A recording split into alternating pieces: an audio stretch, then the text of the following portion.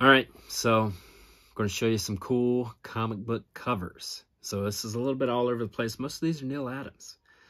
So it's pretty awesome. Bronze Age. So I typically do Marvel. There's a lot of DC in here. It's really cool. So a couple times a week I show folks my comic books, and these are the new stuff, and I'll show them to you, and I got some slabs over there coming. Some other great stuff coming. So subscribe if you want to follow along and see when I show you. But today is some really cool Neal Adams, one of the legends. So let's take a look at him.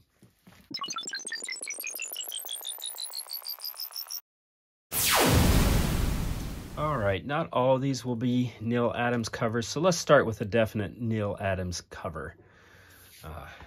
I love these old comics, these old detective comics. And of course, Neal Adams became a superstar drawing Batman, and you can see why. No one did the Batman cape better than Neal Adams. I think this is a great cover, and most of what we look at is going to be in this era. So it's not just Batman. Lois Lane, girlfriend of Superman. I always like some of those old covers as well. Those were fun. This, I don't think, is a Adams. Oh, yeah, that's a Grail. Mike Grail. He was a good artist as well, but not Neal Adams. But anyway, that's still a fun cover from that general area. We're talking about some Bronze Age Batman detective comics. Now those are 30-cent comics. You want to see a 15-cent comic? This is some old school Wonder Woman. This is the new Wonder Woman. Now, I'm a Marvel zombie. I'm not a DC guy, so correct me in the comments if I'm wrong. I think it was during this era that the new Wonder Woman meant she kind of said, I'm going to give up my powers and just be a warrior and kind of do martial weapon prowess, and that was what was new about that. You can correct me, Wonder Woman fans. You can let me know in the comments. This one is roached up. This is in bad shape. You can see this was beat up, but that's a 12-cent comic.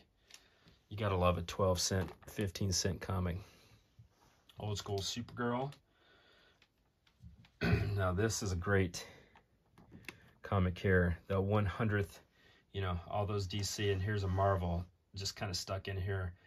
But now remember, back in the day, comic books didn't have as much superhero-ishness that they had before. There was a lot of war comics, a lot of horror. Romance comics were big. And so Nick Fury kind of took what was great about those war comics and carried it forward into the Marvel universe.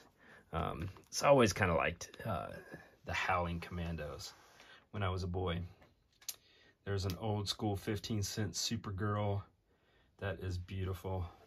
And then here, correct me in the comments, I think this is a Neal Adams. I might be wrong. I know for sure this isn't.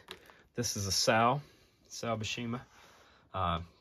Another incredible artist. And the reason I bring this in here, again, it's of that era. But this starts the Kree-Skrull War, which was one of the most iconic storylines in all of comics. And of course, Neal Adams was known for that storyline.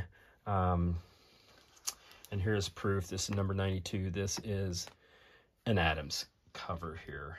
Again, part of the Kree-Skrull War. Great storyline in all the comic books. Here's the Jesus cover of Green Lantern and Green Arrow. Here was another, The World's Finest. I love this. And again, I'm not a DC guy, but I can appreciate good stuff when I see it. Back during that era was just some good work. And I know for sure these are Neal Adams. These are Phantom Stranger number 18. Phantom Stranger number 19. And again, not all of these covers are Neal Adams. Again, some Mike Grell, some Sal Buscema, some others, but these are two Neal Adams classics, not Batman where he made his name, But again, you can just see some of the, I mean, is that not a billowy Batman cape? And just the way he drew curves and form and facial expressions. He was an absolute legend.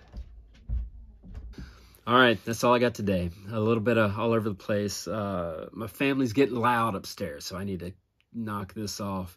But I do try to put out a couple of these a week, so subscribe if you're into cool comic book covers.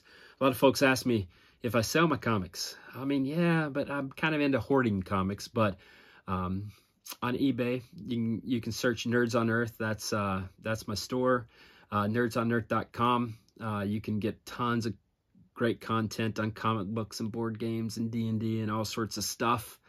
And, you know, I do sell a few. A lot of my big dogs sold out on my eBay store. You know, first appearance of Echo, that sort of thing. Those are going fast, and I had several of those. But you know, I do have some fun stuff up there and some stuff like this and that sort of thing. So appreciate you watching. Subscribe if you want to, you know, follow along and look some more cool comic book covers. All right, you take care.